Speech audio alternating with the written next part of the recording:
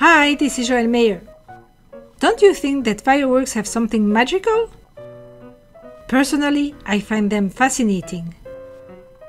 Today, I will show you 4 techniques to represent fireworks with paint.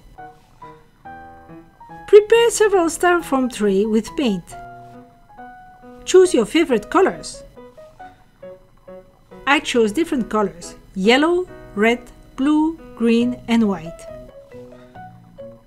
A fairly easy technique is to use a plastic fork. Dip the fork in a color of your choice and press it onto a sheet of paper.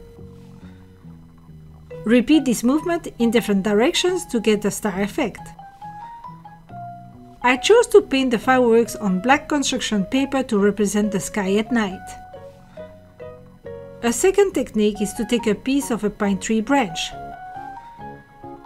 The needles of the pine tree will make a good representation of fireworks.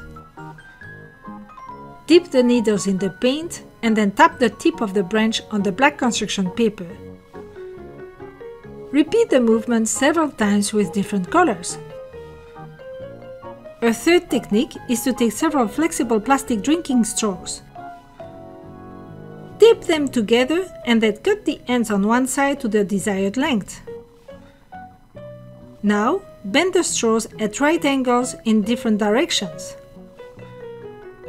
Dip the straws in the paint and then press them onto the black construction paper. Repeat with other colors. A fourth technique is to take pipe cleaners. Fold them in half and put scotch tape around the fold to form a handle. Place the free ends of the pipe cleaner in a star or spider shape to represent fireworks. Then, dip the pipe cleaners in the paint. The tufts of the pipe cleaners give a nice texture to the fireworks. Dip them in another color and print again. So, you have lots of ways to represent fireworks, either to celebrate a national holiday or the New Year. To print the illustrated instructions of this project, click on the link below the video and visit the Animaplates website to find hundreds of other fun and educational projects.